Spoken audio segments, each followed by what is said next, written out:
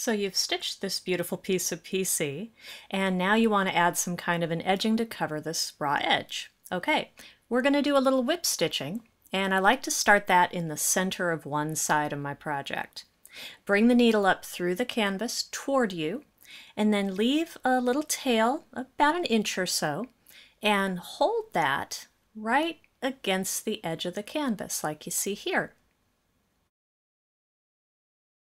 Whip stitch is nothing more than this, bringing the needle up through the hole in the edge of the canvas toward you. And that causes this yarn to wrap around the edge, as you see here, and make a nice little finish. So you do this, bringing the needle up in each hole in the edge of the canvas, and stitch toward the direction where you lay that original piece of leading yarn. Right, so as I'm stitching along here, I'm also covering up that leading edge, and now it'll be invisible as I continue stitching.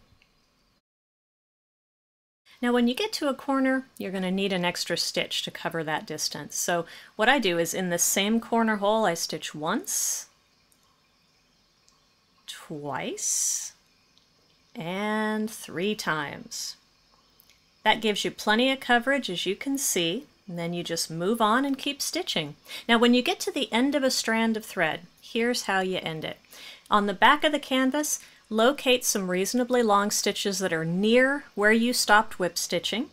Pass your needle underneath a few of those, and then pull the edging yarn through and go ahead and cut it. And that is all there is to whip stitching. And look at what a nice finished edge that creates for your plastic canvas.